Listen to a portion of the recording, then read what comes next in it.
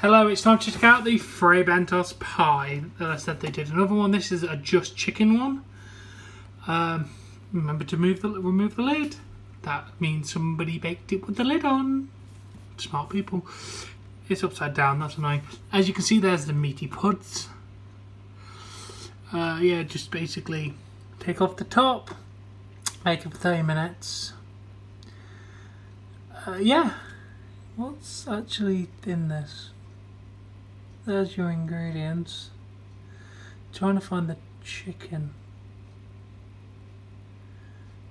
Yeah, actual chicken. Sound. Alright, we'll be back when this is ready.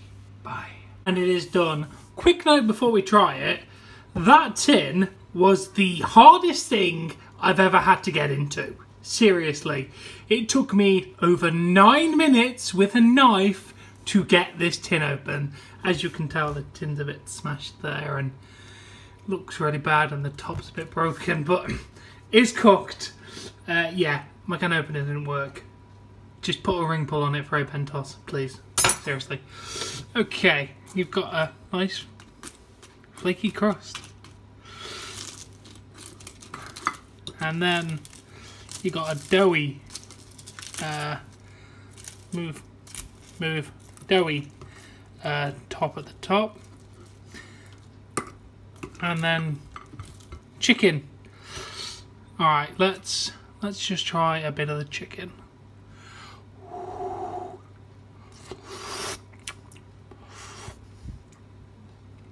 Ah, it's really warm and very nice. Let's try some of this doughy pastry.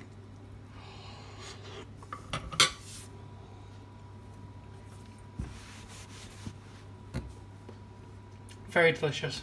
And a bit of crispy pastry. I don't know, pastry is meant to be crispy, but it's not in this.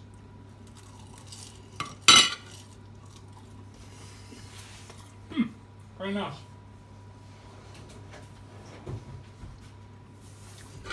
Alright, so yeah, that's a pretty nice pie. I mean, yeah, there's a fair amount of pieces of chicken in there.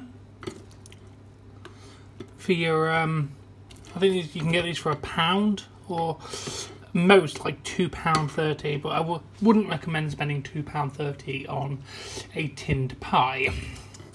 Yeah, I got these for like £1, so I thought, yeah, for the price I paid, it's a pretty decent pie. Let me try another piece of chicken. Very, very soft piece of chicken. Yeah, it's pretty decent. I would say not as good as the meaty pud though. I prefer the suet pudding outside from the meaty pud than the phyllo pastry, I think this was. I can't check, it's underneath. Whatever pastry this is, I prefer the suet pudding outside of the other one. But still, very nice pie.